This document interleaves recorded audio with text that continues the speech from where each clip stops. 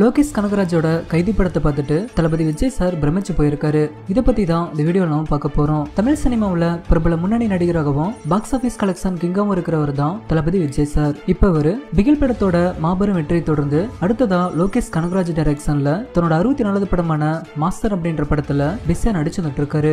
Gangster படமா உருவாக்கி வந்துட்டு இருக்கோம். மாஸ்டர் படத்துல தளபதி விஜய் சார் காலேஜ் ப்ரொஃபஸரா தான் நடிச்சு வந்துட்டு இருக்காரு. விஜய் சாருக்கு வில்லனா விஜய் சேதுபதியும், விஜய் சாருக்கு ஜோடியா மாளவிகா மோகனனும், அப்புறம் அர்ஜுன் தாஸ், சாந்தனு, ஆண்ட்ரியா, பிரிகிடா, கௌரி, ரம்யான்னு பல பிரபலங்கள் ஒரு முக்கியமான கதாபாத்திரத்துல நடிச்சு வந்துட்டு இருக்காங்க. வரும் 2020 சம்மர் ட்ரீட்டா மாஸ்டர் படத்தை உலகம் முழுக்க வெளியிடவும் படக்குழுவினர் பிளான் பண்ணிருக்காங்க.